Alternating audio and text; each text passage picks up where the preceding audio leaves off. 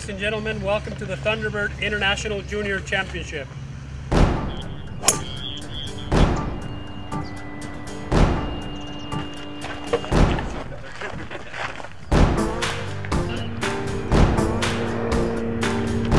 I was pretty used to putting since last year's tournament, so that helped a lot today. I felt very comfortable in the greens, and my ball striking was really good today.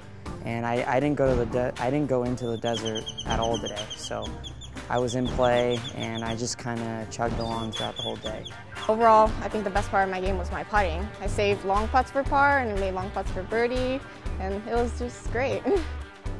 My goal today was I was just going to stick with all my lines that I marked down in my yardage book, and then I was going to try to play my best. I birdied 11 and I bogeyed 13, and then after that I was just like, we got a couple easy holes coming on, and I ended up birdieing 14, 16, 17, 18. So I was like, yeah, I got a good roll there, and I just kept going with the momentum.